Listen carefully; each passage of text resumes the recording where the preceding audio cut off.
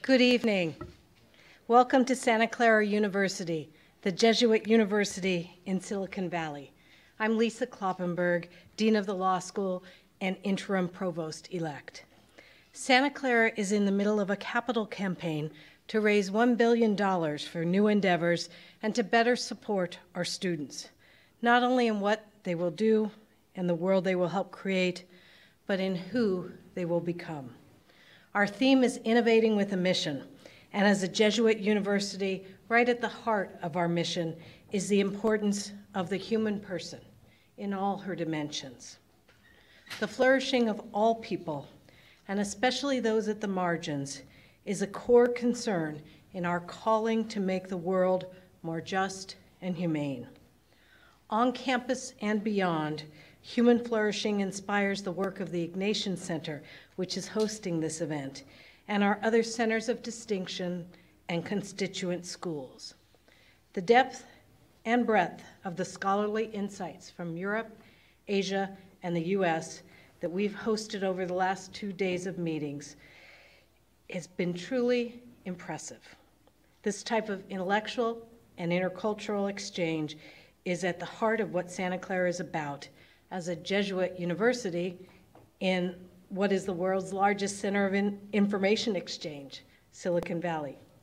It's been a delight to partner with the China Forum for Civilizational Dialogue, a project sponsored by Georgetown University in Washington, D.C., and La Civiltà Cattolica in Rome, and the Pontifical Council for Culture.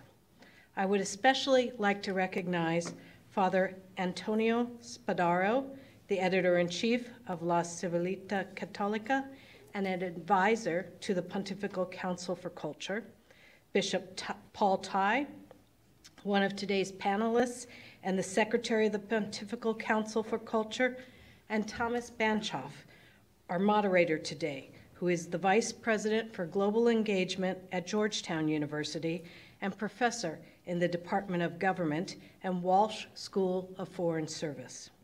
We all look forward to the panel conversation this evening, but also the new conversation that will emerge from this event and shape our planet's future. Thank you all. Shia Shia. Now, I'm pleased to turn the program over to Dorian Llewellyn of the Society of Jesus, the executive director of our wonderful Ignatian Center of Jesuit Education. Father Dorian. Thank you. Thank you so much.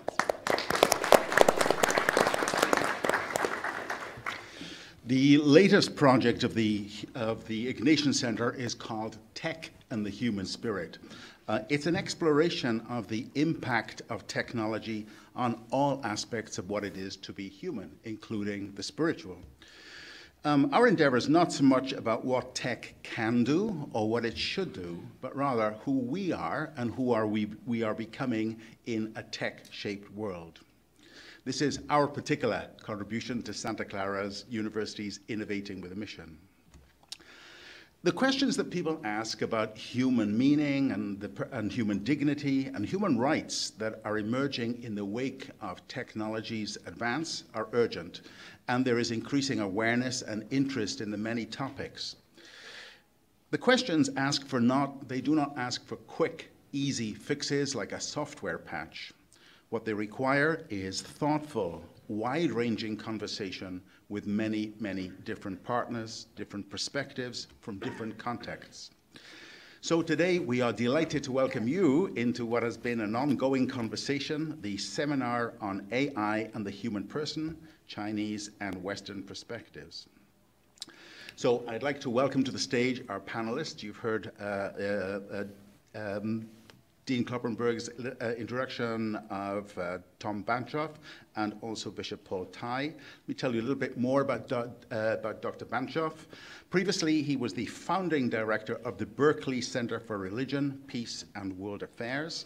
He's published widely on religion, ethics, and world politics. Over on the far end, we have Professor Daniel Bell, who is Dean of the School of Political Science and Public Administration at Shandong University. He is the author of the books The China Model and The Spirit of Cities, co-authored with Avner de Shalit. And he is the founding editor of the Princeton China series. And last year, he was awarded the Huilin Prize and honored as a cultural leader by the World Economic Forum.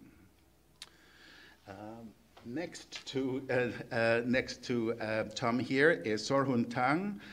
She is professor of philosophy at Singapore Management University. Previously, she taught at the National University of Singapore. Professor Tan is an expert on comparative moral and political philosophy between the Chinese and Western traditions. Her work explores the confluences of Confucianism, Deweyan pragmatism, and Chinese democracy. Bishop Paul Tighe is, as we heard, the Secretary of the Pontifical Council for Culture. He previously served as Secretary of the Pontifical Council for Social Communications. He has been a leading figure in recent Vatican efforts to address artificial intelligence and other sociological developments through activities such as the Pontifical Council for Culture's 2017 plenary session, The Future of Humanity, New Challenges to Anthropology.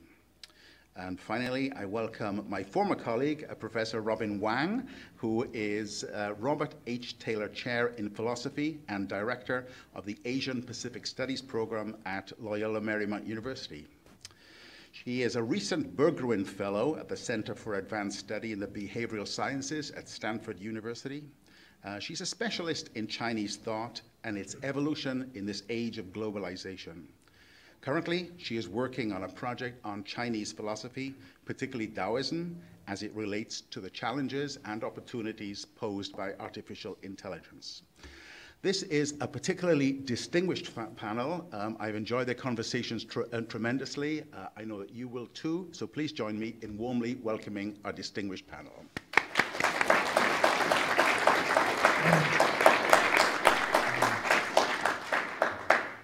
Well, thank you very much, Lisa. Thank you, Father Dorian, for that warm welcome. Thank you all for coming out on a Friday afternoon. This is for us, as was mentioned, the culmination of 2 days together, intensively discussing some issues which we know will be of interest to our wider societies for many decades to come. So it's an exciting moment. And I thought before launching into the panel discussion, I'd give you a little more context about how we all got here, what our topics have been, and what the goals are for this seminar and the wider project of which it's a part. As was mentioned, Georgetown and La Civiltà Cattolica, two Jesuit institutions, started something called the China Forum for Civilizational Dialogue last year.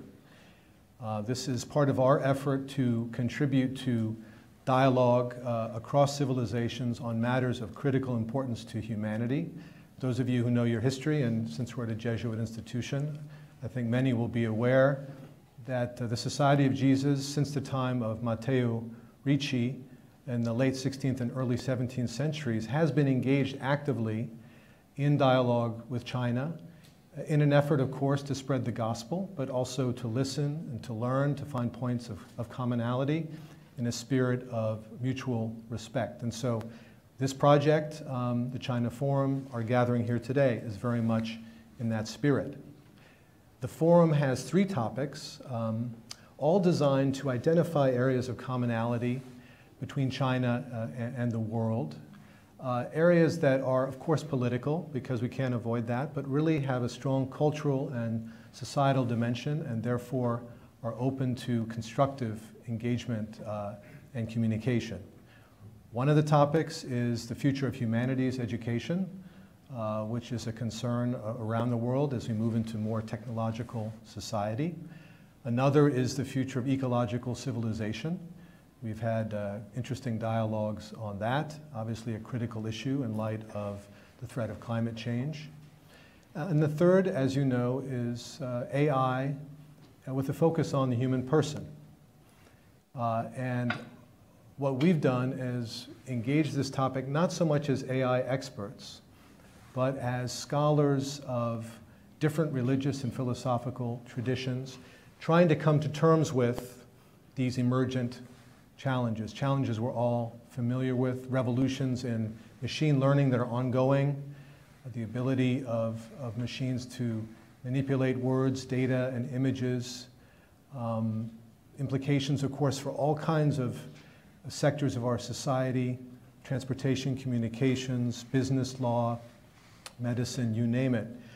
We're not going to tackle, we haven't tried to tackle all of that. Given where we're coming from, given our disciplinary backgrounds, we want to focus in, zero in on this question of the human person.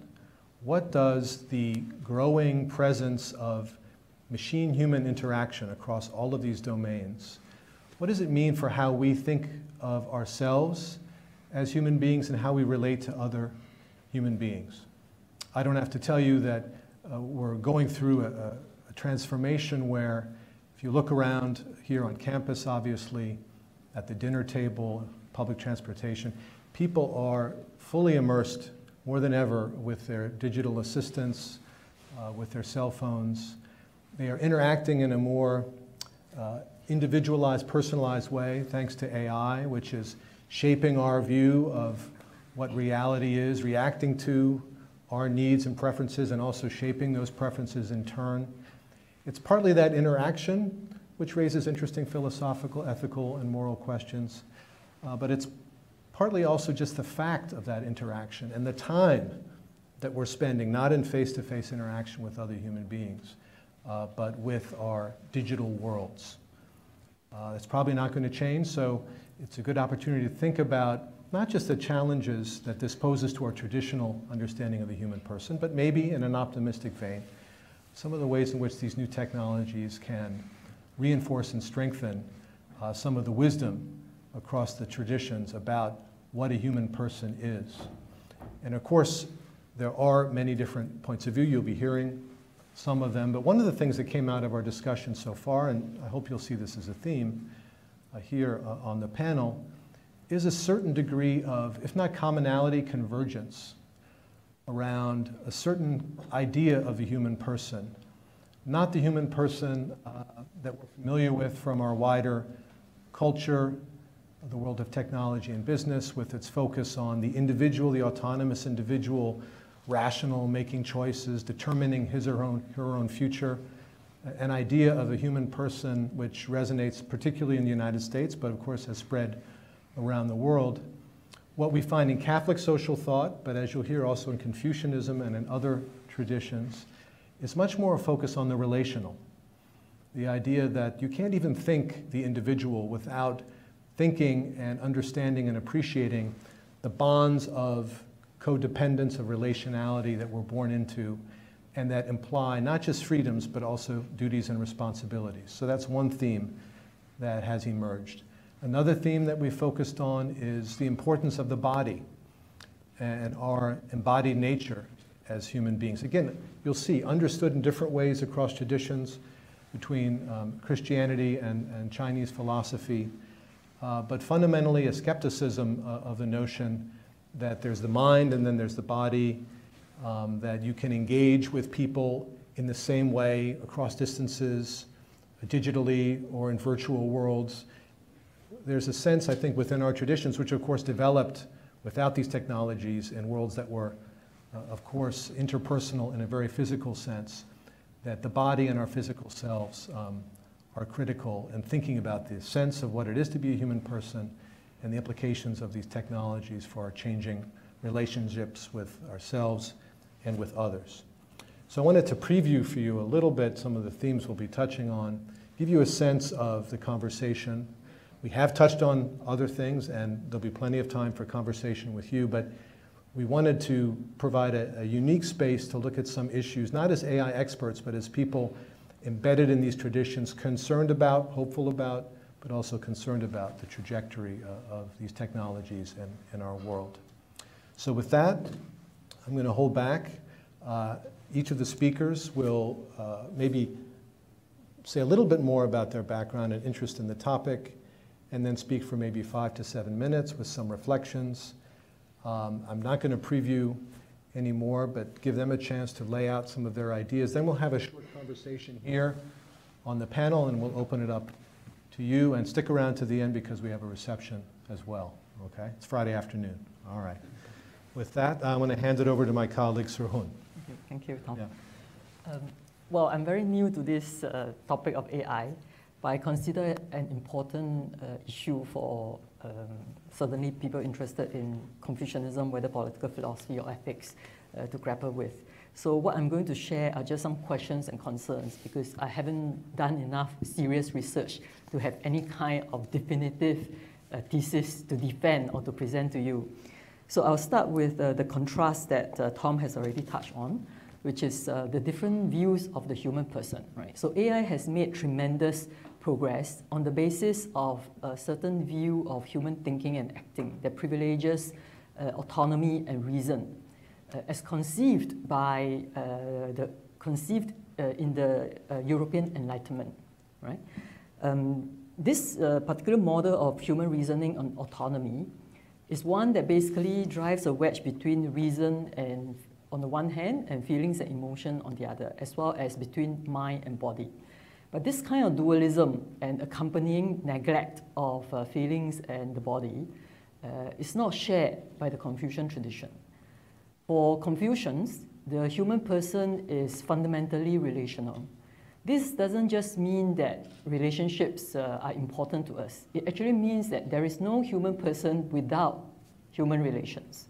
The human relations actually constitute our persons. So the human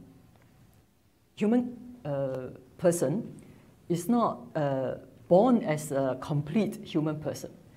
For Confucians, the human person has to be cultivated. So the self-cultivation that produces the ideal human person is one that cannot omit the body. So self-cultivation is at the same time cultivation of the body. Right? So the person and the body are not separate. Person is always embodied. So this already gives a very different understanding of what it would mean to actually think and act like a human being. Right? So it immediately raises some skepticism of whether it's possible for AI to ever think and act like human beings from the Confucian perspective of the human person. Okay, or at least some pretty drastic modification to the approach and their model of the human person would have to take place before Confucians would be willing to admit that AI can think and act like a human person. Now, the kind of model that AI operates on may not matter so much even to Confucians, insofar as AI is limited to the kind of domains where we are basically looking for new and better ways of meeting functional goals, right? Because all these functional goals, how to achieve them, could be done better by AI, right, through algorithms. But because of the different view of human persons in Confucianism, their view of human relationship is also very different. So when AI enters the kind of domain where human interactions is of primary importance, for example, in education, right? The interaction between teacher and student is absolutely important to the achievement of educational goals, or in the domain of elder care, for example, right? Where the caring relation, again, the human interaction is very important. And if that's the case, then what is distinctively human about human interactions? Is it just a matter of meeting certain needs or certain desires, right, that the person being educated or the person being cared for has, right? Is meeting these kinds of needs and desires something that can be met through some kind of algorithm? From the Confucian perspective, that's not possible. Simply because what is really human about these interactions, there are two components. One is empathy, and one is reciprocity. And when it comes to empathy, the understanding of empathy is it's just a kind of emotion, and it's the kind of emotion that has a embodied aspect, so that the biological substrate, the kind of organism that we are, right, that operates in a certain kind of natural as well as social environment, is absolutely crucial to developing that kind of empathy. So insofar as AI cannot have our kind of experience, the kind of experience of human beings, right, because they don't have the same kind of biological substrate, it would be a problem to expect AI to have that kind of empathy. And reciprocity, again, is dependent on, is between human beings with comparable experience because of the kind of biological organism that they are and because of their shared environment, right? They have comparable experience, never exactly the same, but comparable in the way that we could empathize with the other, right? And the reciprocity involves paying attention to the particularity of the other person, as well as responding to them through one's own particularity. Right? So these are some of the, I think, concerns that Confucians would have, and would like to see, not so much that they will resist any more progress in AI, but rather would like to see the development of AI perhaps shifting in this direction, or at least broadening its attention to what needs to be factored in terms of the next stage of progress. Thank you. Paul? Great. Just like to say, I want to share a few ideas that are coming. This is an area, AI, which has extraordinary potential for our future, and also we're becoming aware of certain risks. And I think the Church is concerned to reflect on it, to think about it, but it's an emerging reflection. There are no definitive Church teachings in this area yet. I think we need to study, understand what's happening, and engage, because this is going to be truly a global issue. It's not an issue just for one church or for one ethical tradition or one culture. And that's one of the challenges, because the work in the area of AI is happening across the globe. And even where it's happening locally, it tends to be globalized workforces who are coming together to do that. So there's different value systems, different approaches at play. And I think it's an interesting challenge for us.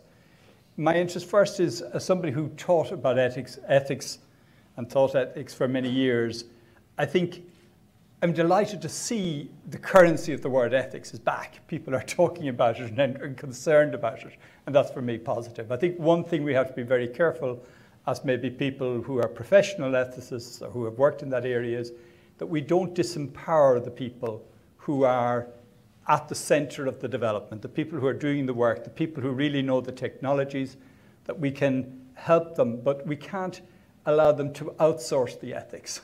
They're the ones who understand the issues. They're the ones who will be making the decisions. They're the ones who I think we can help to reflect more critically and offer them a vocabulary and offer them systems that will help them to think ethically. But I think we have to be careful not to be involved in any form of disempowering. I think I welcome, as you read all over the place, there's different projects which will all put human at the center. You know, ethics.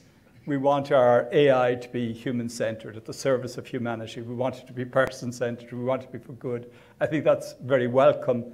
I think people who work in the area of ethics will be very conscious that it's easier to name the criteria of being human than it is to fully work out and understand what it is to be human and what it is that makes human life worthwhile, and that has been expressed differently in different cultures. So we have to be much more attentive of that. However, I remain convinced that our own Catholic Christian ethical tradition, which says that one way of reflecting and thinking about ethical issues is to ask the question, what are the values and what are the ideas and what are the approaches that will encourage and help human beings to flourish as individuals and in society? What will be the impact of the type of decisions we may be making on the long-term future of human beings, and thinking of human beings not just as isolated individuals, but as people who live in community together? I think that tradition, which we have called it down the natural moral law tradition, which is based on a conviction that there is something distinctive and given about being human that is worth encouraging, can be a starting point. I mean, it's not without its problems, and it needs to be nuanced because we have to do this in a more globalized capacity. I think in that context too, I think sometimes it's easier within our Western tradition at least to start with human rights. Human rights, in a sense, are articulations of things that we see that are intrinsic or important to human dignity, to the value and worth of human people, that enable people to flourish when they live together in society. So I think there's rich ground there to work together. I think as an ethicist, I want to say one thing that I want to watch. Sometimes I think we have to watch sometimes when we're thinking about ethics. There's an ethical theory which is kind of about more utilitarian or consequentialist, which says we try and see the consequences of what we do and we measure the consequences. And I think it looks robustly scientific. But those of us who have maybe studied or have the opportunity of studying more philosophically know the limitations of such a system, that not all consequences are the same. Not all consequences are predictable.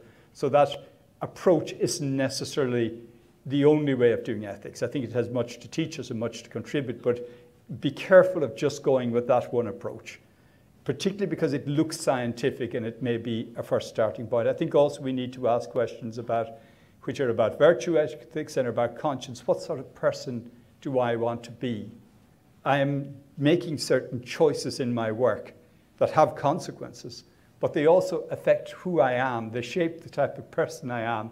And I think one of the more interesting ethical developments has been where people as individuals have refused to do certain type of research, even though their refusal to do it may have a cost for them, may not be overly effective insofar as other people will come along and fill those jobs. But I think it serves as a warning and an invitation to us to think more ethically. From a Catholic perspective, I think these are just very tentative insights I'd want to offer that I think from our tradition are important. One is, as a Catholic tradition, we've often studied with reconciling well the idea that as human beings we are mind and body.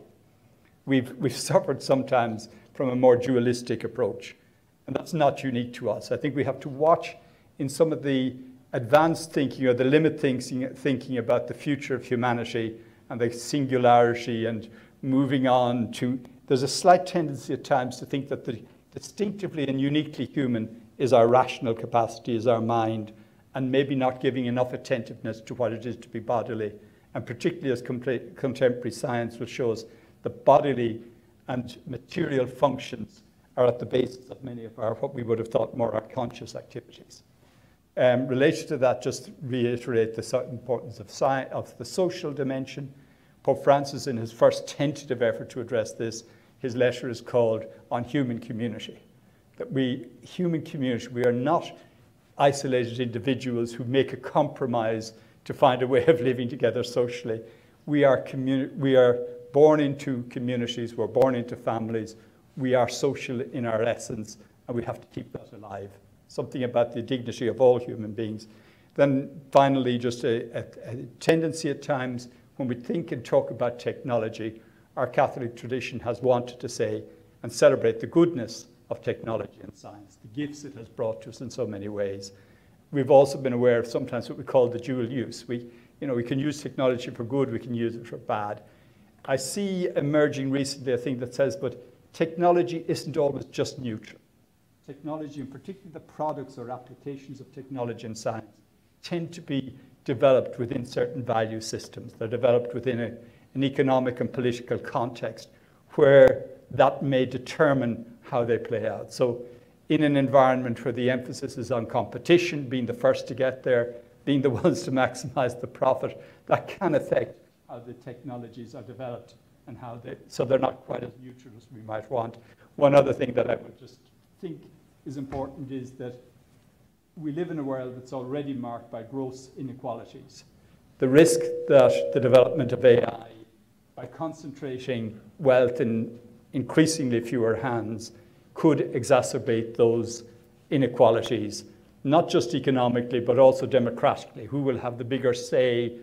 Because we can shop for jurisdictions, we can lobby, we can have power. And even almost a final question of, we tend to talk about in the Christian tradition, creation, God made human beings in his own image and likeness. As human beings begin to create artificial intelligence, whose images and likenesses will be prioritized? Whose notion of what it is to be human will dominate? And how do we ensure that there is an inclusive approach to looking at these? Thank you. Thank you. Robin? My name is Robin Wang. I'm from Loyola Marymount University. And we see it's University of Silicon Beach. This is our president trying branding our university. But I'm supposed to bring into Taoist perspective into this dialogue. Taoism is less taught or less researched in academic field, but very much into the popular culture. If people have never been to China, they think about the Chinese culture usually is Great Wall, Kung Fu, and the Kung Pao chicken. So therefore, but do you know actually Kung Fu and culinary arts somewhat very much rooted in Taoist teaching. So I will see Taoism is a nature-inspired practice and theory and practice. So nature gave them inspirations for human beings to emulate. So in terms of AI, when we look at the Taoist perspective into AI, so I'm asking the question, can machine flow like Tao? Okay, this is my question. Why I'm asking this question? Then because this is, instead, we're not thinking about, just like Father talking about the human beings is a thinking being. But for Taoist ideas, every existence, including human beings, is a qi flow beings. Qi is energy, right? So, so therefore, in this kind of sort, you are not really eating a food, but rather you are eating a qi. Are you taking the qi? And the qi can be quantified. And so therefore, in certain way, machine can flow like a Tao because its machine can flow like qi. There is a qi flowing. However, so because in Chinese history, Taoist practitioner is like a qi engineering because they understand the body in the 12 qi channels called the Jingle. So, however, so this is only one simple, quick readings. But then if we deep reading Taoist view, thinking about human beings. Human beings are much more and also beyond a qi, just the simple qi flow. Because human being consists of 3 elements. One is physical forms. It's male, female, these biological forms. Secondly, we talk about this qi, it's energy flow. But the third is a spirit, it's a shen. So this spirit, this shen, is translated, you can see, mystical force, the power. Right? So in this kind of situation, so then we're looking about the shen from 3 different aspects. So we can see shen, it's clarity, shen ming, you see things with the perspective very clear. And then secondly, we see shen qi is all your embodiment of this qi, your character. And then also shen ling is the shen spirit. When you die, you have 2 types of spirit, Hun and Po. So this is basic Taoist view to think about the human beings. It's not dualistic, but rather from a more complicated way to capture the human existence. Now, come to the AI. So what we should do about the AI then? There's 2 distinctions needed to be made. So one distinction will be natural intelligence and artificial stupidity. So the idea is we always embodied a certain kind of inborn nature. And this inborn nature, we need to preserve it. But we should not use our stupidity, fake intelligence, destroy our inborn nature. So this is very classical text that always talk about very much how can we make our effort to preserve our genuine inborn nature. So make a distinction between what is a human nature and what is a heavenly nature. And do not use the heavenly nature do not use the human nature to interfere heavenly nature. So this is one distinction. Then secondly, following that distinction, building on that distinction, then we say, what is our ultimate pursuit? So ultimate pursuit is to pursue in genuineness, children, so authenticity, loosely translate. This is not, and then not simply satisfying human desire. So human desire is, in many cases, is dangerous, destructive.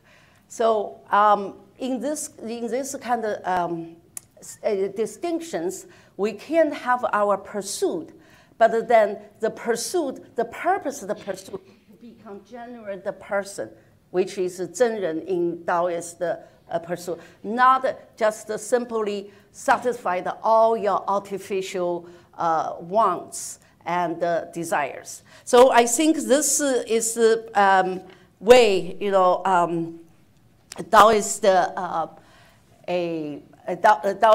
a perspective on this AI issue. Another thing I think maybe Taoist perspective can make contributions to artificial intelligence, AI field, which I call the yin-yang intelligence, where you probably know the yin-yang symbols, half black, half white. Then most important thing, the yin-yang symbol, is this is not a circle, it's a floating S. So you are making adaptive choices, and you see yourself how to, not just yourself, but also AI can make alignment with your environment, with the situation. Okay, so that's all. Thank you. Daniel? So thank you. I've participated in dialogues the past couple of days. It's been fascinating. And I think pretty much we agree that AI can be good or bad. So we really have to think about what standards we should use to evaluate whether AI can be used for desirable purposes or not. And the Chinese traditions, I think, have a lot to offer. But before I begin, I just want to ask a question to everybody here. I want you to imagine a future 50 years from now, a very wealthy society, all our basic needs are met, and advanced machinery would do all the socially necessary work that we wouldn't otherwise want to do. Boring, repetitive, dirty labor. Advanced machinery would do all that work, and then we would be free to develop our creative talents. How many of you think of that as a positive vision of the future? Can you raise your hand? Okay, so most people here are communists. Because what I described is Karl Marx's vision of a higher communist society. So the word communist sounds kind of bad because it's been misused, you know, in much of the world over the past 100 years. But Karl Marx had a very beautiful vision of the future, which is the one that I just described, where human beings are free to develop their creative talents because advanced machinery does a socially necessary work. And at the time, it sounded quite utopian, but now, with the development of AI, it is a possible future that we can imagine, right? We can imagine a future where AI does the work that we wouldn't otherwise want to do, the boring, repetitive, and dangerous forms of labor. And then all humans would be free to develop our capacity for creative work, which not everybody has this deep need, but at least among many of us, right, in the university and sectors, for example, we do think that a good kind of form of life is one that involves the capacity for creative work. So here's a good standard to judge what's positive and what's negative about AI.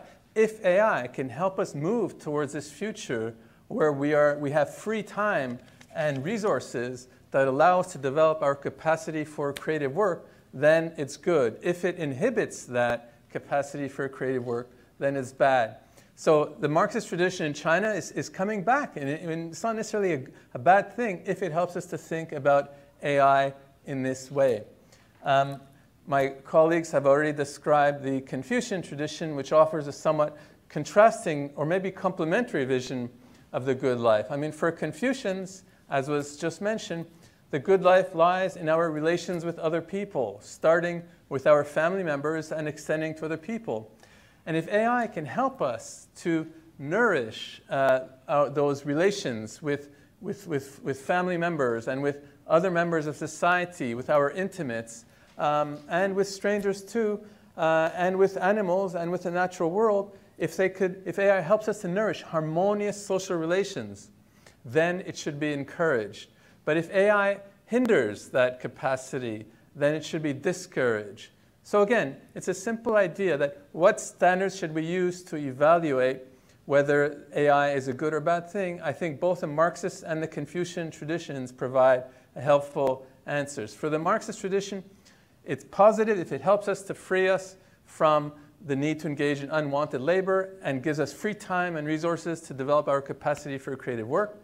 And for Confucians, it's good if it helps us to nourish our valued social ties and promote harmonious social relations in family at large. And there's lots of examples that we can use to develop these ideas. I think our moderator will push us in that direction.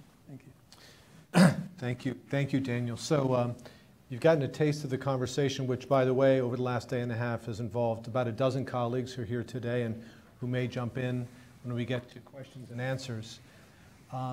But before we do that, I wanted to give a couple specific examples of technologies that are emerging, driven by AI, that challenge us in traditional areas of life across our societies, and focus first on the process of education. The value of education, of self-cultivation.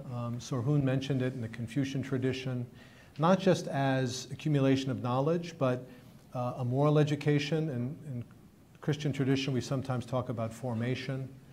How is that educational enterprise already being transformed, will be transformed by the evolution of new technologies? I'm thinking here in particular of personalized AI tutors, which are already being developed at different levels of education, and one could argue are a very positive development, because by observing the student in real time, understanding where they're struggling, obviously evaluating their accumulation of knowledge, but also reading their emotional responses to the material, such tutors, not necessarily now, but in the future, will be able to customize the educational experience, provide encouragement.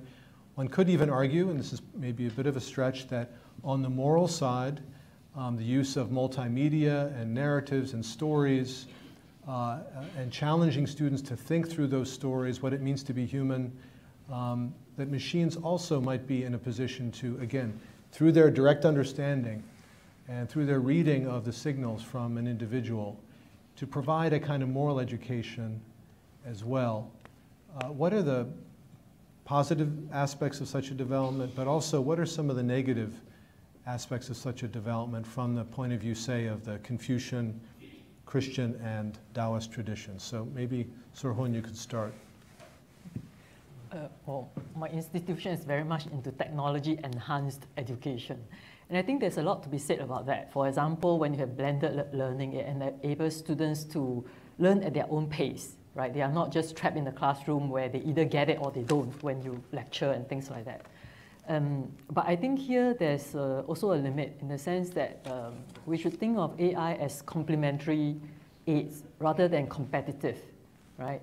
I don't think we have quite got to the stage where we can just have AI as personalized tutor and we do away with all teachers, all human teachers. The reason being this, in the sense that even if you can monitor every aspect of a student, right, their reaction to course content, to see whether they are actually progressing in their understanding or accumulation of knowledge, etc., etc., the number of parameters that are relevant is potentially infinite. And which of these facts or things that you're monitoring about the students is relevant in terms of what you need to do to help the students progress, may be difficult to translate or be handled by an algorithm. Right? Now, of course, with the kind of processing power that AI has, it could deal with millions of parameters at the same time. But it's actually still not very reliable. It is prone to wild mistakes. Okay, even in areas where it seems to have achieved a great deal of success in terms of accuracy, for example, face recognition, right? Its accuracy is much higher than human ability to recognize images. But when it does make a mistake, the mistakes are totally inexplicable and wildly off, right? But that may be just a matter of the state of the technology. But I do think that in terms of the education process, when we aim for what we call transformative education, for example, right? When does a student actually achieve that kind of transformation, right? It's not so much to do with the course content or even how well you monitor their progress. It's really to do with the teacher's ability to connect with the student at the level where your attention to their particular personality, their circumstances, pick out the appropriate relevant factors about them. And what you picked out as relevant is as much dependent on your own particular experience as a teacher, right? Your own past experience, your own personality, which means different teachers encountering the same students will find different things appropriate, right? So the transformation that result, in fact, will be different because when you have a different pairing, okay, the same student, different teachers, the transformative result is different. Different students, same teacher, you also have different transformative results. Right? And this is the kind of flexibility and uniqueness, if you like, to the transformative process that I think insofar as insofar as AI is limited to algorithmic systems, cannot really achieve. Thank you. Other thoughts? Paul? I think in our discussions, when we talked about this, somebody made a distinction that I thought was very helpful, where they said maybe AI could be there for the instructional dimension, and that teaching or education in the broader sense is something more than just the passing on of knowledge and being able to help a person to evaluate. I think in the older notion of education, it's also about the person who can draw out of the person. And for me, maybe I'm stuck with magical thinking, but I like to think really good teaching is also involving an interaction of two people. I taught for many years in a teacher training college, and we were training people to be teachers and evaluating them as teachers. And I actually became very some were born to be teachers, others were not going to be teachers. I'm sorry to say that, but it's one of the reasons I gave up working in that college, because I just couldn't believe that we were actually forming teachers. I suppose the other thing I will say on the education thing, I do think we do need to look at educationally, though, is already, before we get near AI, the volume of information that young people, and not just young, have at their fingertips means that the role of the teacher is not so much any longer to be the dispenser or the gatekeeper of knowledge, but is to be the guide and the mentor. And above all, we need to teach people that sense of judgment and methods of judgment. And I think there are far more important human tasks we need to get right about education first. That would be my own instinct.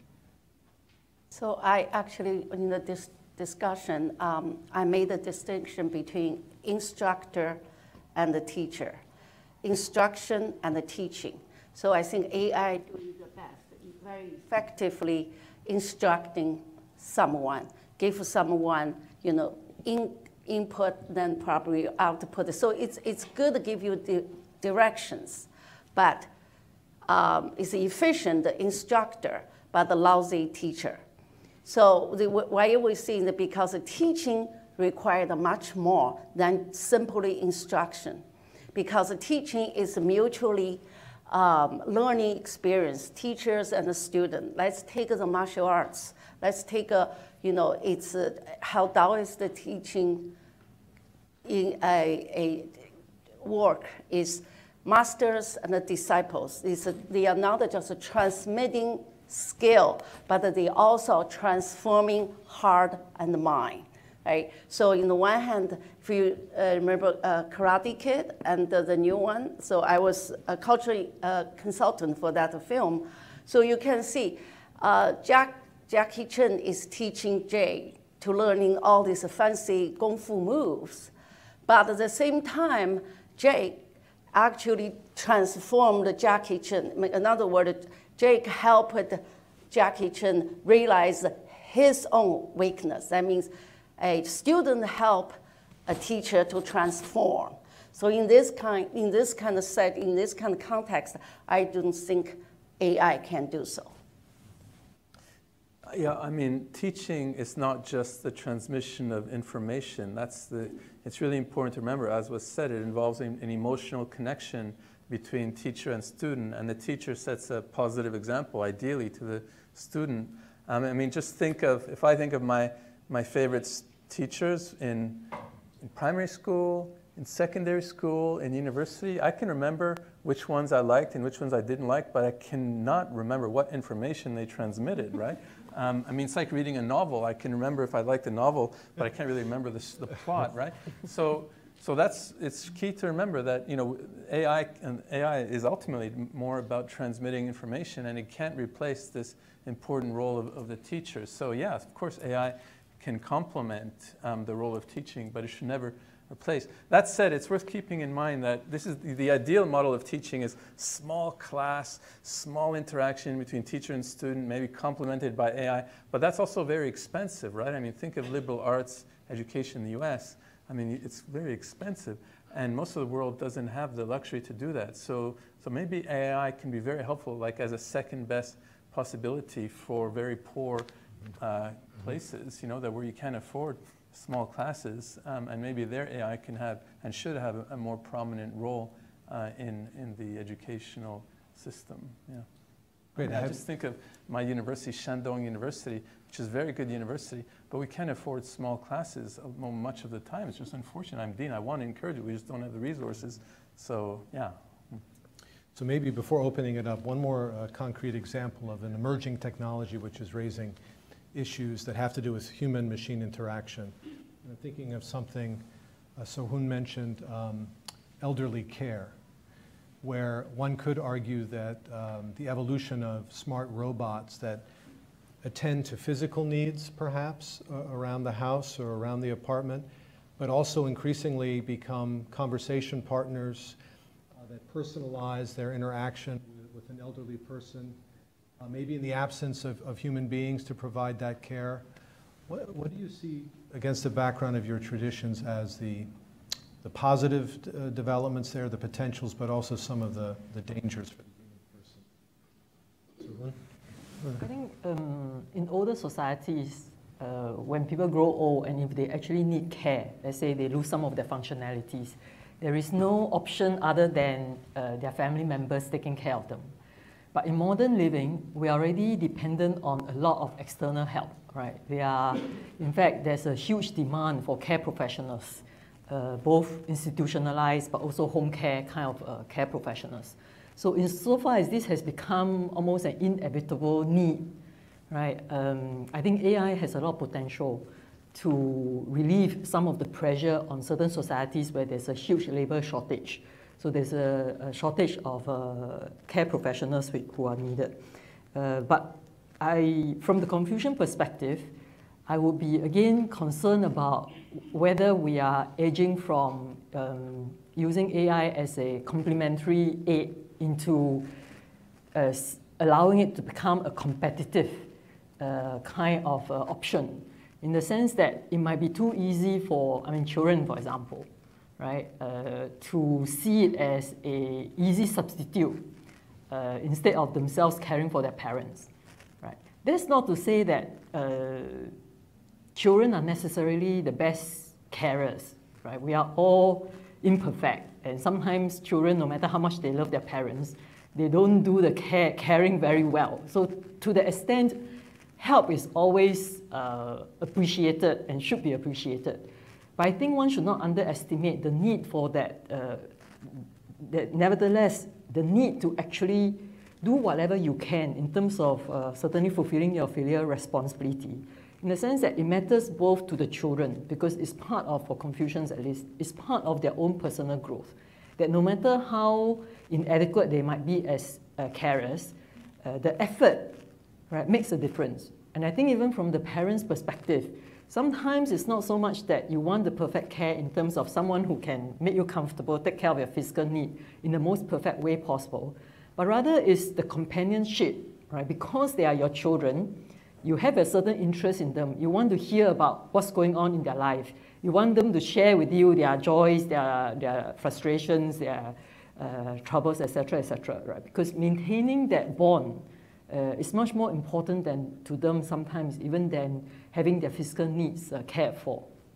So there again, I think as complementary aid, AI is good, but as competitive option, I would say we have to be careful there. Daniel, on the Confucian tradition, would you add anything? Well, I have a very similar view, but just to illustrate it with a concrete case. I mean, especially in East Asia, many cute robots are being developed for purposes of caring for elderly parents, and that's good if it could complement the normal caring functions that adult children would have towards their elderly parents. But there's a risk that is actually not just purely hypothetical, that the elderly parents would become more attached to the cute robots than to their own children.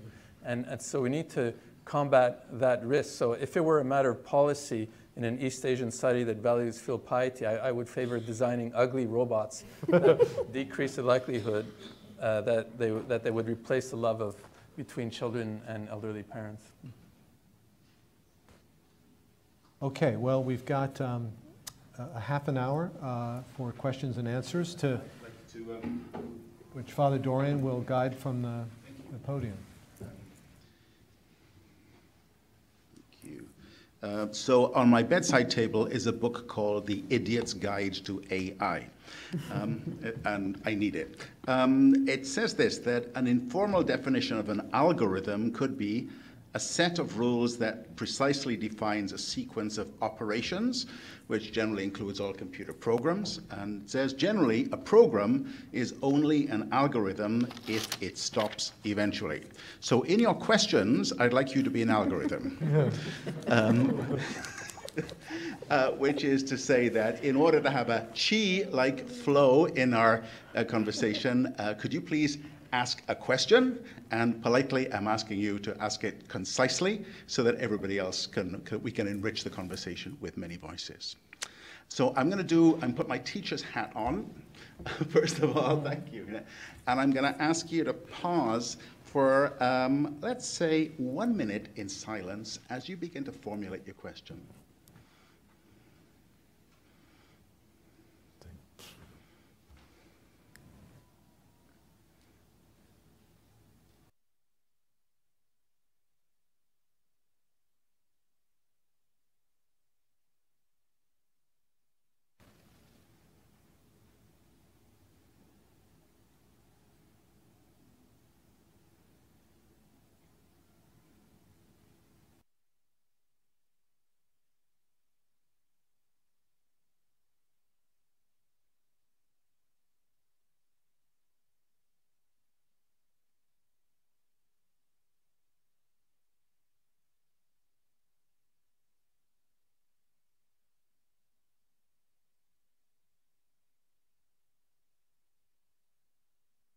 Thank you very much.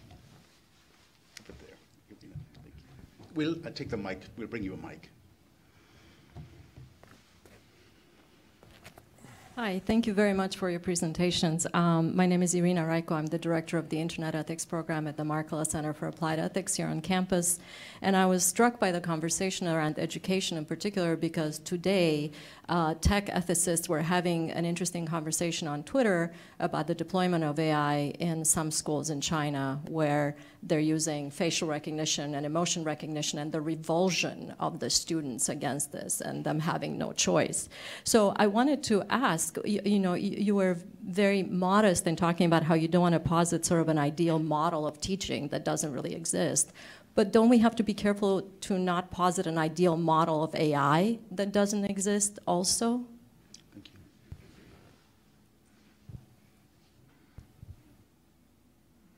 Daniel, why don't you get us started? Yeah, to be frank, I don't know enough about this case to comment. But I guess you're suggesting that we should avoid uses of AI in educational settings that lead to negative consequences, right? I think I'm suggesting that the sort of the impression that was given was of this AI that would be very effective, sensitive, and that right now what we're deploying is as far from that model as the teaching is from the ideal model. Sure. I mean, I could just think I could just abstractly, facial recognition in classrooms, it can be put to use for good or bad purposes. I mean, if it's put to use to capture people who are sleeping during the talks, for example, that That might be a good, although they have jet lag, so that's perfectly understandable. But seriously, if there's students who consistently fall asleep in class, I mean, and this might be a good way of alerting the teacher to a problem, right? I mean, that's not something wrong with that. But if it's put to use for, I mean, for purposes of for negative purpose? I mean, in what way is it negative in this case? In the ways that surveillance societies destroy intellectual freedom and creativity and everything that comes from feeling like you're watched all the time, and that decisions would be made about you based on algorithms that are often completely wrong, as you were saying, sometimes just wildly inaccurate. And sure. I mean, if it leads to misjudgments and takes away people's creativity, obviously it's a bad thing. Yeah. Yeah. Okay, yes, it's right at the back there.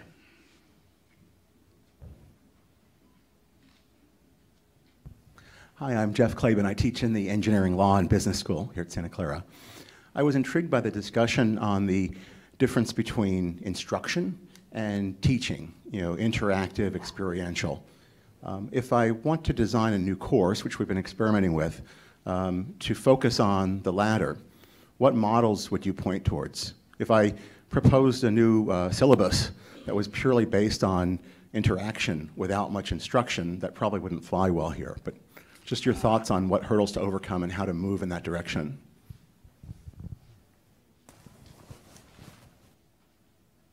I guess you have to start with what's your course objective, right? I mean, what are you actually trying to teach? Then how much of it should be instructional and how much of it should be more than just instructional? Because usually, for any kind of course, there is a certain element that is instructional.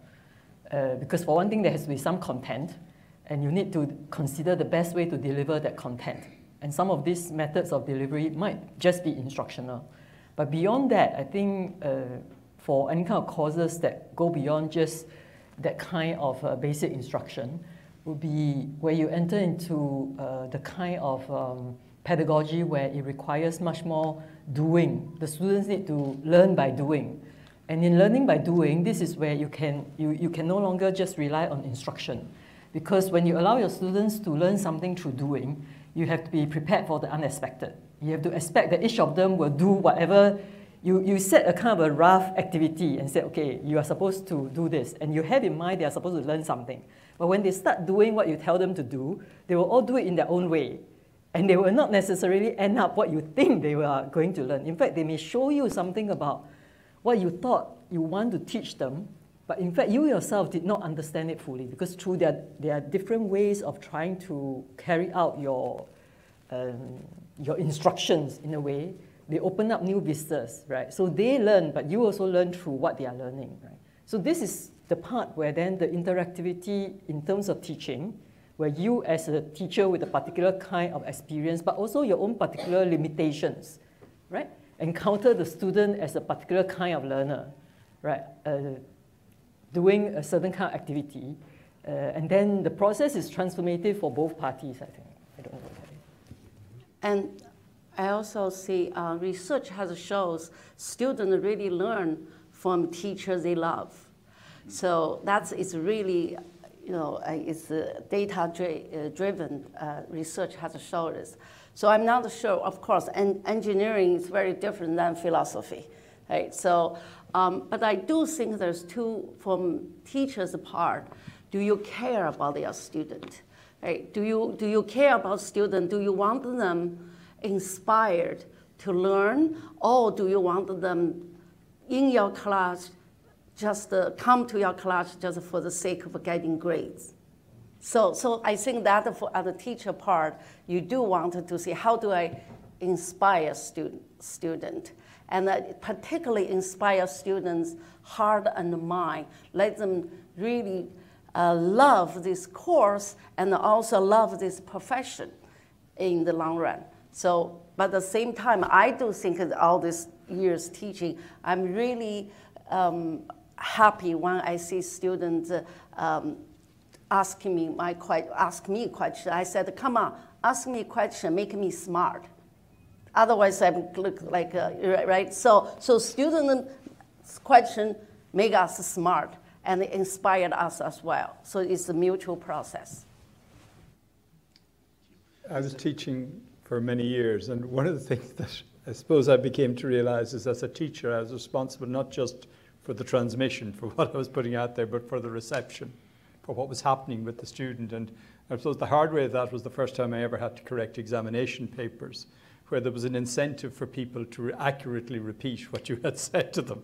And you realize that this was rather, it began by faulting them, the students, and then I realized, no, it's me, because I'd had enough understanding of the filters through which they're hearing, so you become more corrective. I think the other thing as a teacher, the great moment is you introduce people to a subject and you may get them fired up and interested in the subject, and they will come back afterwards and revisit the material and take it further and correct, in fact, what you were doing. So there's that openness to the process that you're learning together that I think is interesting. This gentleman here.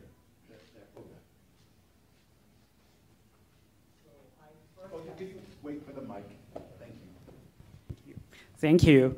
So first, I want to put some comments to my 2 cents, and then I have a few questions. So how about you made one question? Okay, I will make one question. And first is, what is good education? I think it's effective and efficient. And we need good teachers. There is no bad student, right? And then we need teacher to match with the student.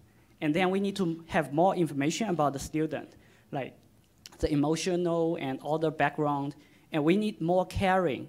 We also need more informative, like how he is learning. And then we can impose we can do adaptive learning, which is inspired from game. And there's a very good institute doing it. It's called 42 in the Bay Area. And I think the inspiration I have is that it starts from easy, and then slowly it goes to hard. It's adaptive. And then it visualizes the purpose and rewards.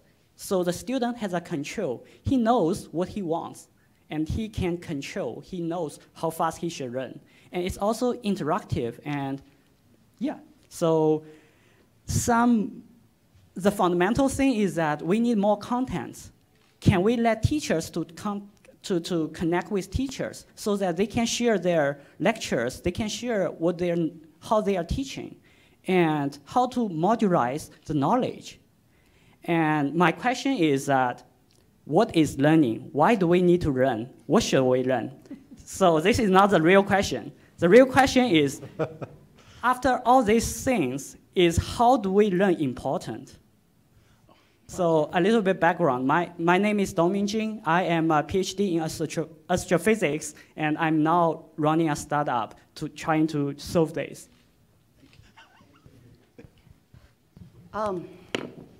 Well, first, I want to draw some boundaries. So I will say, if I am your teacher, but I'm not your mother. So I can't know all about you. I don't really want to know about you either, right? So that drawing I say I do. I talk about the care, but it's intellectual care. So that's the one thing. Well, for your question about the learning, well, learning is a way of living. Do you want to live? So then you learn, right? So for Confucius has a saying, you learn, 学到了, 活到老, 学到了, right? You're living to the death, or you live up to your death, old age, and then you're learning up to your old age. So same. So living itself, life itself is a learning process.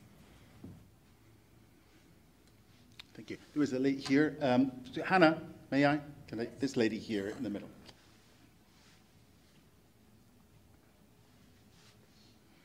Hi, my name is Catherine Harris, and I'm a professor at San Jose State University, which is a mere 4 miles away from here. And I do work in digital humanities and deep humanities. And I'm so glad that this was an open forum and that I could come and listen to you, because I was really struck by the optimism of the entire panel in the aspect of humanity and AI, and the sense that the theme is more about how to improve or evolve AI, humanity in the face of AI. And I'm wondering if all the panelists can see a thread about this optimism, and where do we go from here, not just in education, but all over the world and thinking about our daily lives and our daily movements and how we can possibly teach those boundaries to our students of all sorts and ranks at all different kinds of universities? I'm not sure that we are optimistic. I mean, I think pretty much over the past couple of days, we're all aware and worry about misuses. I mean, in a capitalist system, you know, the main danger is that AI would be used to increase profits of capitalists as opposed to helping the majority of people, and that's serious risk in education as well. And you know, in China, there are different kinds of risks as well that were pointed. It could be used to promote more control and decrease creativity. So I'm not sure that we're optimistic. I mean, but we have to think of what standards. All we can do is, as you know, as intellectuals, is provide more clarity about the standards we should employ to think of what counts as progress and regress, and whether we could persuade capitalists or government leaders. I mean, I'm not sure. You know, that's not our task, right?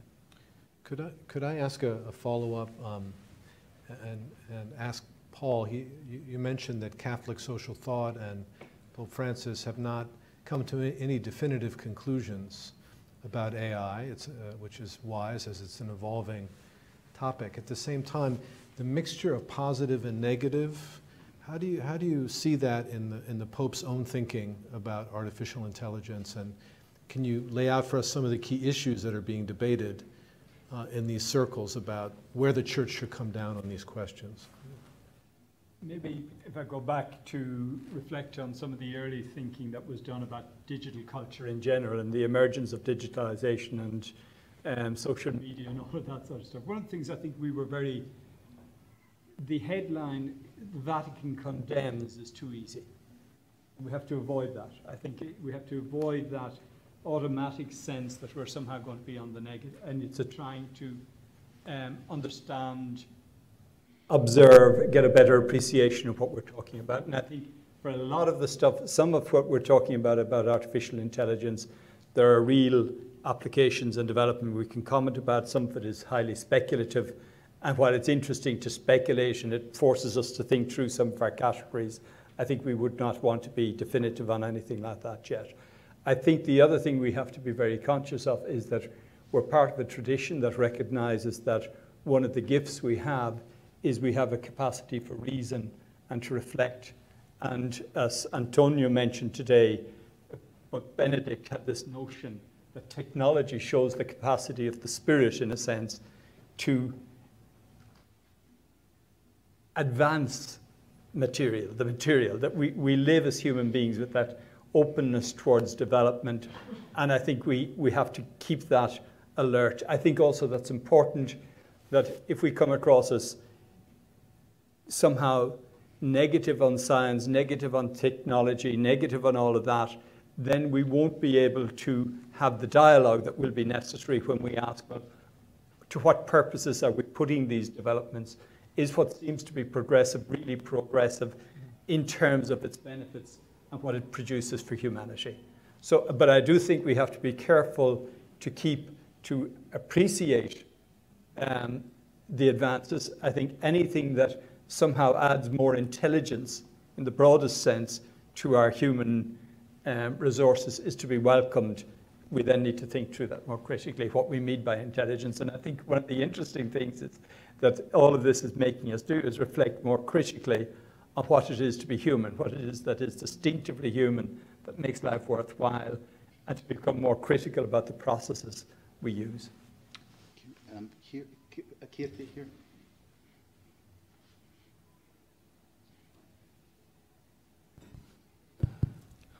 Professor Kirti Kalyanam. I'm in the business school. I'm a marketing professor, so I'm responsible for studying social media, these kind of very bad things. I have a more broader philosophical question. As an economist, or partially trained as an economist, I see this as another technological revolution. And there have been other technological revolutions that we have faced, the steam engine, the electricity, locomotives, et cetera, and even more devastating ones like the invention of nuclear technology and power. Why is this different, and how is it different, and how did humanity cope with those changes, and were they good or were they bad? A very broad question, but appreciate any thoughts you have.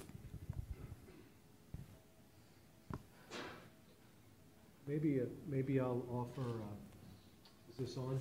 Can you hear me? This is a key issue, right?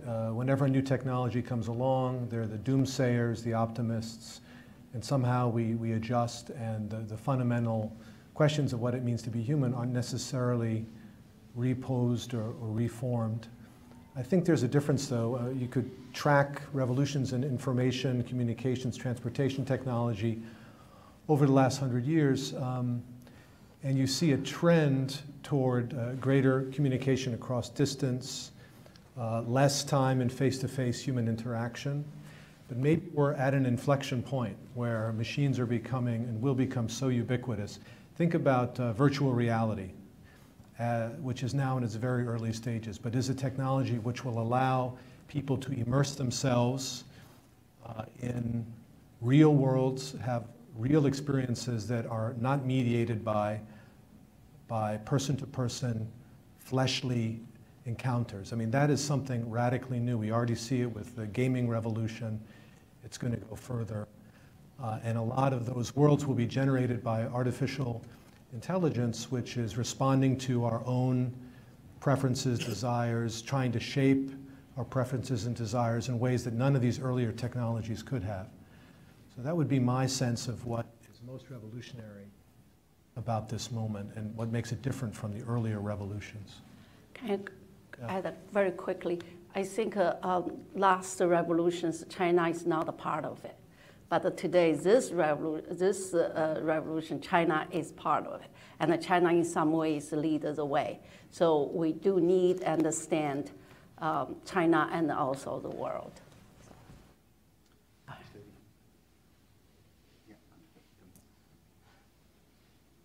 Thank you. First, I'd like to say thank you to the panelists for a rich discussion. I'm Mei Lin Chin. I'm in the philosophy department here at Santa Clara University, and so I, too, am going to give a philosophical question. My question is directed towards Sor-Hoon Tan and Robin Wang, and I was wondering if you could speak a little bit more to how intelligence is construed in the Confucian and Taoist traditions, respectively, because one of the things that I heard coming out of this discussion is there's a sort of deep suspicion that AI will ever be able to really model human intelligence because it's algorithm-based. And so something that's algorithm-based is always going to be a little bit too automatic. As responsive as AI can be, it's still a little too automatic. But I also know that in both the Confucian and Taoist tradition, one of the aims of cultivation is a kind of automatic responsiveness, maybe in a more social way, right? But there's a kind of valorization of automaticity in a sense. And I was wondering if you could, because I know the question of what intelligence is in these two traditions is really broad, but maybe could you speak to the question of what intelligence is in terms of automaticity and skill? Yeah. So intelligence is very complicated, so you ask really big questions. So, but here I give you more specific directly to answer because the time is in the concern. So I think Taoist intelligence, one way I can look at it called embodied wisdom. This embodied wisdom, what that it is, what it look like, how do you manifest it? This will be one of it's called territory. The riding horses. Riding horses is one of a Chinese classical liberal education, because riding horse, you have many different circumstances, the weather, the terrain, and the horse's temperament, and your goal, and your emotional makeups. So in this thing, you need to navigate all these elements working together and then finish your journey. Because the horse has a temperament. You want the horse go fast, they go slow. You want to go slow, then you go fast, right? You also have a goal, and also you have your own emotional, state of being. So intelligence will manifest in this horse riding. And that is if you can efficiently doing so, And then I will see this person possess this embodied wisdom. This is how Taoists think about the intelligence. And then I will say, use another word to say maybe it's art of adaptivity. I think intelligence as a concept is a fairly modern kind of understanding. Certainly for AI, the intelligence that they are talking about is our modern understanding of intelligence. But if you look at the ancient traditions, right? I mean, for Confucians, I think we can retrospectively see a distinction between knowledge and wisdom. And what they're interested in is wisdom. So you know what is now the term that is usually translated as knowledge or even intelligence, right? 知 or 智. Right, in the classical language, right, certainly for the Confucians, it's not knowledge in the sense of propositional knowledge. Right? It's actually a virtue. And what does it mean for it to be a virtue? Of course, you might think that then this is a virtue in the sense of maybe phronesis or Sophia and all that. But I think it's a virtue. What needs emphasizing here is that as a virtue is much more about judgment than about reasoning, right? Because reasoning, certainly if you think that reasoning can be turned into an algorithm, you're thinking about a reasoning where logic is very important. It's basically logical reasoning, right? There has to be some kind of logic to it. But the kind of thinking or the kind of virtue, right, that constitute 知 for the Confucians is not logic-based. It's actually a kind of valorized and valorizing perception, and also judgment, right? A kind of virtuous judgment, right? So if that's the case, it's not so much automaticity, right? I would rather call it a kind of spontaneous efficacy. In any kind of situation, you can, not just through your logical mind, but actually all the whatever perceptual, and perhaps there's also some intuitive process going on. It means whatever it is that you are receiving from the environment, from what you observe, from other kinds of moral sense or moral sensibility, you can make a decision of, or you can respond through action that is completely appropriate, right? So, but this process, right, this reception of moral sensing and response has very little to do with logic. You can't turn it into a set of logical rules and say that if you were to apply these logical rules, you can behave as virtuously as the sage. Right in the back. Thank you for that very rich conversation. I'm also from San Jose State, from the literature department, and my colleague asked the question about optimism earlier on. So I just wanted to share with you all, we actually at San Jose State organized a symposium on deep humanities and AI last year, using the Frankenstein novel as a kind of a springboard. And when discussing the novel, usually the discussions around AI center around questions about human-centered design, human rights approaches, and so on. But the novel sort of pushed us to ask questions about what about the rights of the creature, of the AI machine? What kind of ethical responsibilities will we owe to the creature that we create? And the comment earlier made about maybe we should create ugly robots that we can hate. The whole novel is really about the creature asking for love from his creator. And the refusal of that love turns him into a monster. So in the light of the discussion around rethinking the human in more dispersed, more relational ways, how would you all respond to this question of what obligations and ethical responsibilities would we have to an AI creature that we create? Yeah, sorry, I didn't mean to say that we should hate the ugly robots. I just mean to say that we should design robots that do the work efficiently, but that won't lead, elderly parents to become too attached to them. But I don't quite see that there's any rights or obligations that we owe to AI as it stands now, unless AI develops feelings or consciousness. I mean, they're just tools. The same, just like, I don't owe any obligation to this bottle of water or to a kind of hammer. I mean, they're there to serve us. That's it, I mean, we shouldn't, it's bad maybe if I take a a chair and just smash it, but it reflects badly on me, but it's not because I owe obligations to the chair, right? I mean, maybe I'm missing something. Thank you. We have time for one more question. I'd like to yield this question to a student, since we are a university. So, there. Good. Hi, thank you. My name is Julian Dryman. I'm a sophomore here. Professor Bell, when you asked at the beginning of the talk, do we want to see a future where we don't have to have hard work or strenuous labor? I raised my hand too, as many of us in this room did.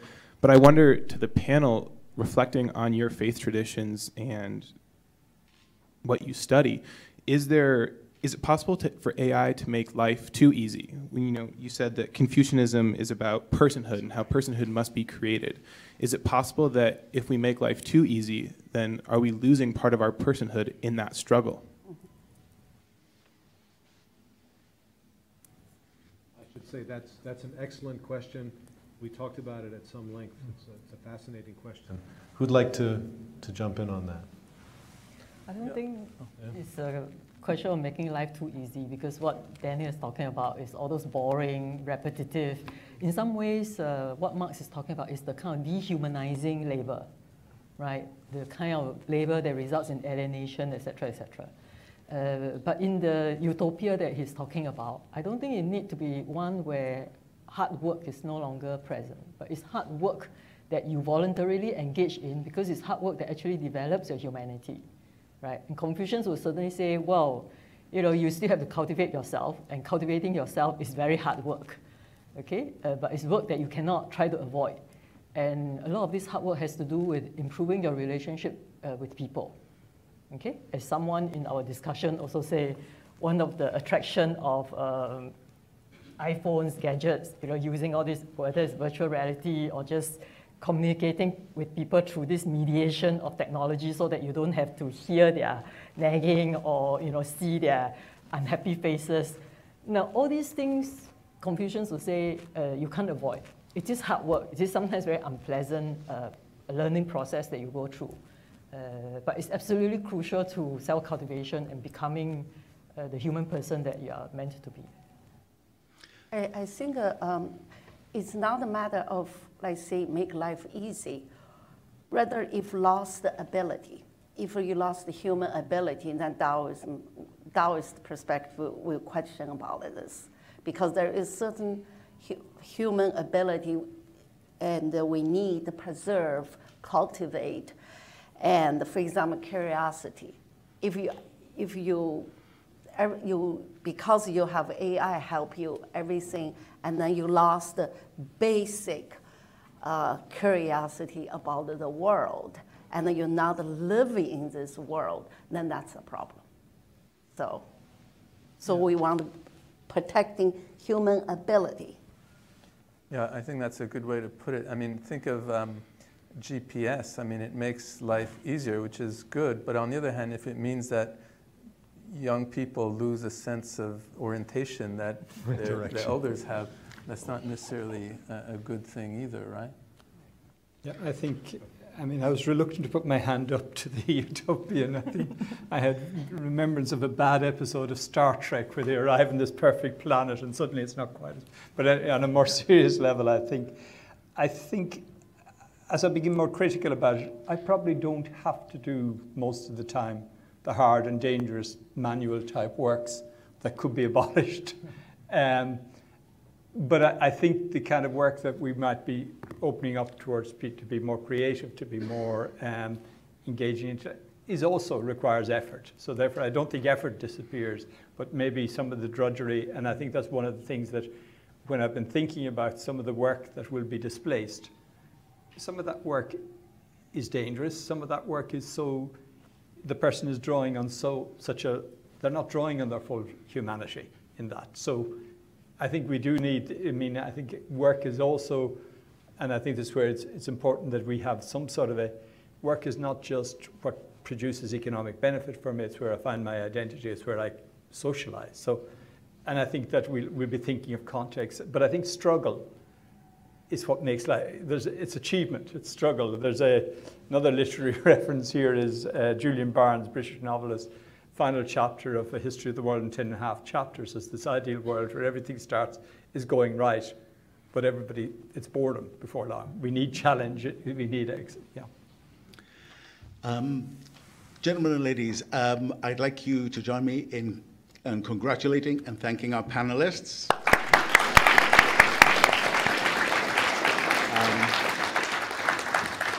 To my calculations, they represent at least 4 different time zones. So this has been done with heroic effort, working against jet lag. So a couple of things to say that this is very much an ongoing conversation.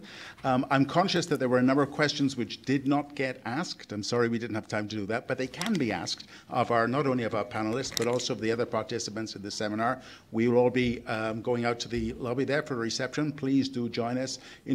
Please introduce yourself to somebody you don't know. And then finally, since we're coming to the end of church, here are some announcements. Tech and the Human Spirit is an evolving endeavor. We deal with all dimensions of the human person, including the spiritual. The next installation of our series, you won't have to wait very long for. It's actually on Monday at 4 o'clock at the Dissay Museum. Father Antonio Spadaro is our Bannan, giving our Bannan lecture, and his title is Cyber Theology, Thinking Faith in the Digital Age. You can register on www.scu.edu/THS. There you will also find our theatre on updates on our tech and the human spirit. And finally, please read the lead essay in the April issue of the Santa Clara magazine. It's called Technology, Wonder, and Us. It's a very good essay, and I wrote it. So please join me once again in thanking all our panelists.